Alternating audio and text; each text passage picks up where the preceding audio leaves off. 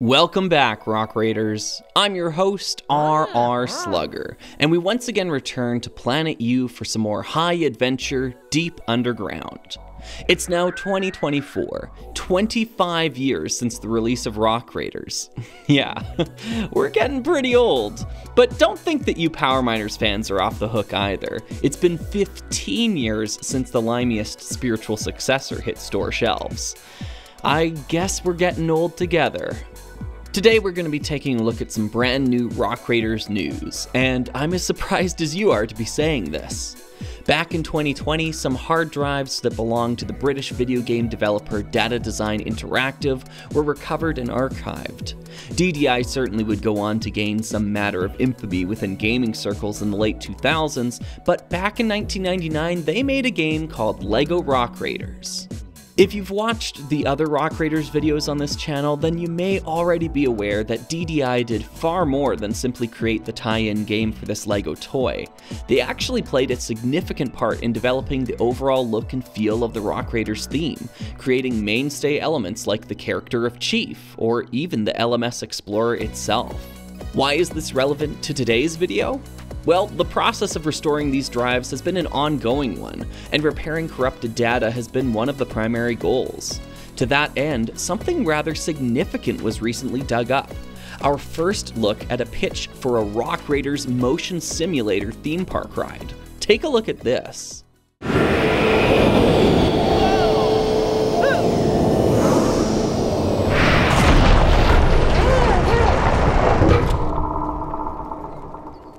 How cool is that? Riding a hover scout through the caves of Planet U at Legoland would have been so much fun.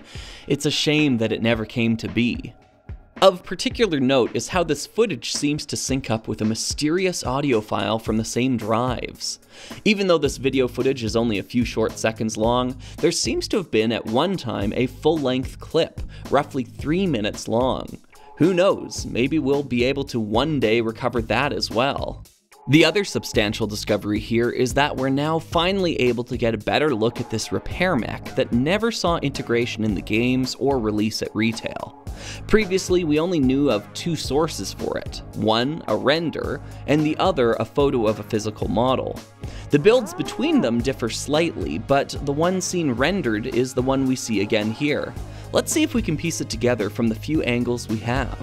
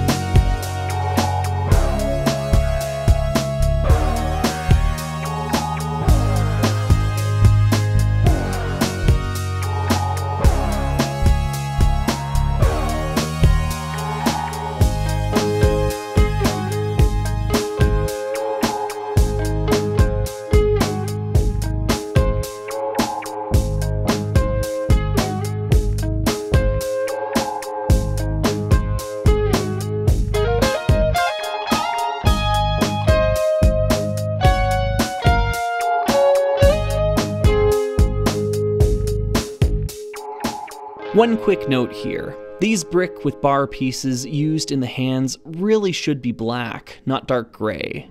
I had originally gone with dark gray when I first built the repair mech because a rendering error on the original source material prevented these parts from appearing properly. The photograph here indicated dark gray as a possibility, so I went with that and thought nothing of it.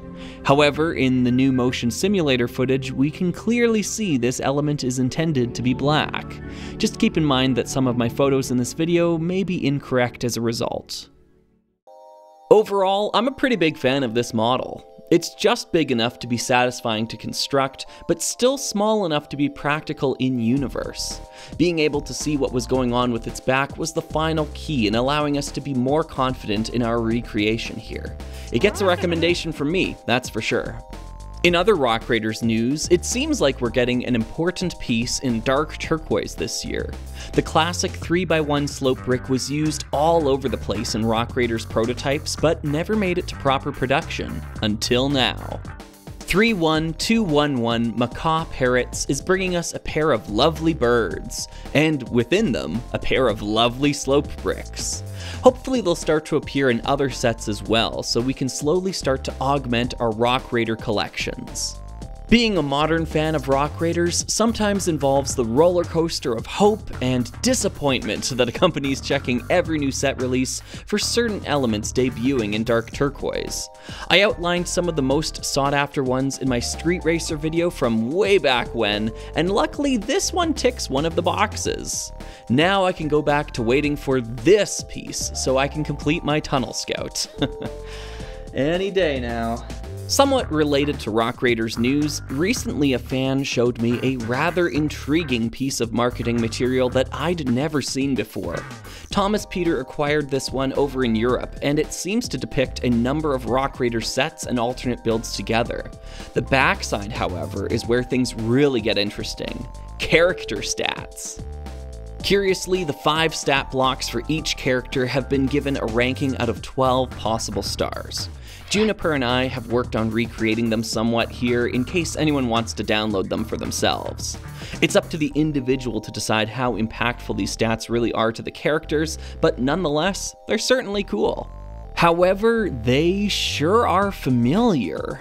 I can't take credit for this at all, but late into production on this video, Juniper noticed a surprising correlation between these stat blocks and the stats laid out by DDI all the way back in April 1998. With the sole exception of each character's 9-point stat being bumped up to 12, every other attribute matches exactly. But how can this be? Surely the graphic designers for this marketing sign didn't go back to this specific DDI document for these stats. The correlation between these two implies the existence of some sort of series Bible that has yet to be discovered. It's plausible that these stats were carried over within it and finally saw implementation in an unexpected way much later. The relationship between these two pieces of media allows us to also recreate what a stat card for Alex McLeod would look like. Wait, that's what they were going to call him? Chief. Let's go with Chief. Since we're on the topic of obscure marketing media, Pondering Lego acquired and scanned this Rock Raiders sign from a store in Japan. I included it briefly in my last video, but I'll pop the full proper scans in the description below. Besides being a cool piece of art, notably this is the only instance of the Just Imagine slogan being paired with Rock Raiders that I know of. I'm curious to know more about this short-lived yet fondly remembered company slogan, if anyone can offer me more information. To my knowledge, it was adopted at the start of the new millennium and dropped shortly after the switch to blue boxes in 2003. I don't know of any boxes from the late 90s with it, so that basically leaves us with a range of 2000 to 2002. Short-lived indeed. In keeping with the esoteric assortment of Rock Raiders items being discussed, now's perhaps a great time to bring up this fairly rare Chief Keychain. Not to be confused with the much more common Jet Keychain, this one was likely only available at Legoland locations or given out as a contest prize. There exists a Rocket Racer version as well from the LEGO Racers game, and maybe others too. I can't remember where I got mine, probably eBay, but I actually recently traded it to Brian's Bricks for a boxed copy of the Ice Ramp Racers. Now, you might scoff at my willingness to trade such a rare piece of Rock Raiders memorabilia, but Brian is a huge fan of the theme too, and has made a lot of videos covering it. He's die-hard enough to have spent a good amount of time and money hunting down this Rock Raiders mug after all. I think we both walked away happy from this exchange. Now, one of these days I'll have to get around to building the set. The innumerable number of items the LEGO Group branded with the Rock Raiders name can be difficult to keep track of, but Merely has been working on developing a website to do exactly that. I'll link it in the description as well. Some of these items are truly awesome. And that just leaves us with new Rock Raiders merch. Yeah, you heard that right. If you're looking for t-shirts or other wall decos, you might want to check out Brick Monarch's shop.